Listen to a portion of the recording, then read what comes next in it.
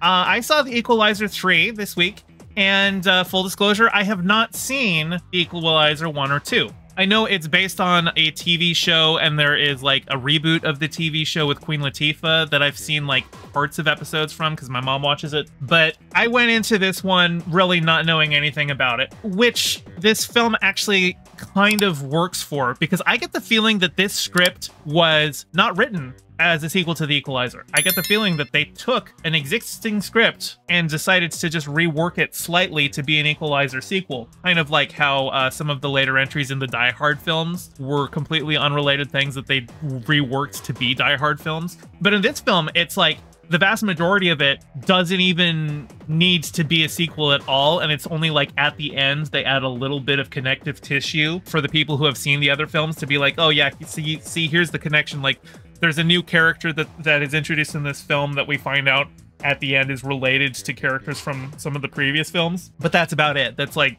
that's the connective tissue to be like, okay, it's an Equalizer film. And I actually think it harms the film in doing it, because up until that point, everything is all like a very properly self-contained story that really, I think, stands better on its own than trying to be like, oh yeah, remember this is a sequel? Because like, as somebody who hasn't seen the others, I honestly think if you had changed the title of this and not said that it was a sequel, I wouldn't have known up until the end when they do that little bit. That wasn't even really necessary. There's also a subplot in the movie that I feel like was only tacked on to be like some kind of like propaganda. Like, you know how the Transformers movies are kind of like pro-US military films because the Pentagon is known for, you know, giving like access to military bases and military equipment for filming, so long as the films portray them in a positive light. This movie kind of does that for the CIA. It's really weird. The CIA is in this movie, but like they're not even directly investigating the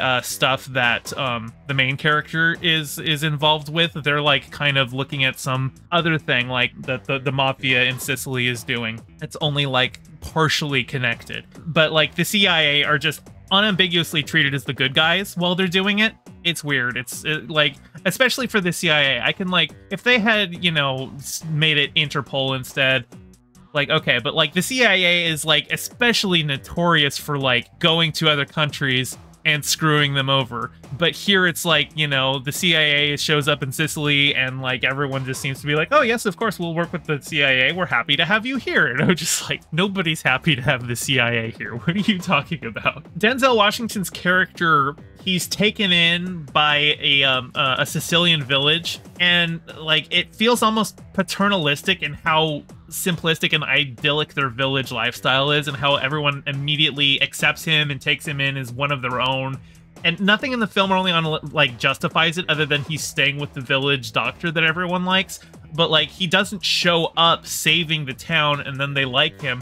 He shows up and then they just like him, and like people are like giving him free stuff and giving him discounts at the store. And like, I was wondering early on, I'm like, are they like secretly afraid of him? Do they think he's like one of the mafia guys and that's why they're giving him stuff to be like, hey, you know, be on our side? But like, no, it's just, oh, here is this simple village. Isn't life wonderful here with these simple people? To make them seem more innocent, to, you know, make the brutality of the mafia moving in and trying to take them over, like, it makes you hate the mafia more.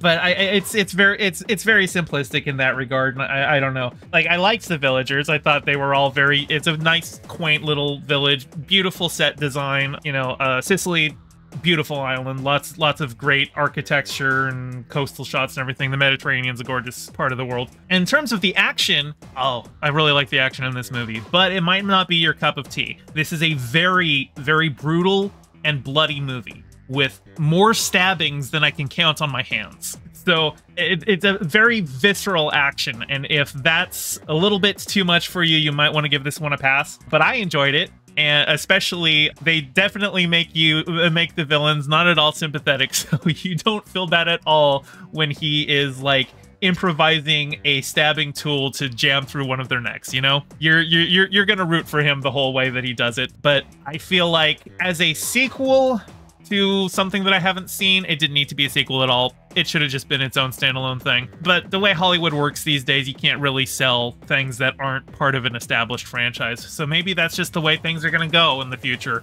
People write original properties and the studio goes, "Oh, I like this script, but nobody's going to see it. Let's put a 3 at the end of it. Now people will go and see it." And maybe that's the situation here. Not my favorite way for Hollywood to operate, but maybe it's just what we got to deal with. Hey, thanks for watching. I'm trying to get my channel monetized, so your view means a lot. Don't forget to toss me a like and subscribe and ring the bell. I stream every Monday and Thursday at 5 p.m. Pacific, so catch me live and join in on the convo. You can find all my socials in the description below, and thank you to all my patrons with a special shout out to Piftle Cakes and Ryan D. Your support means the world. Catch you next time.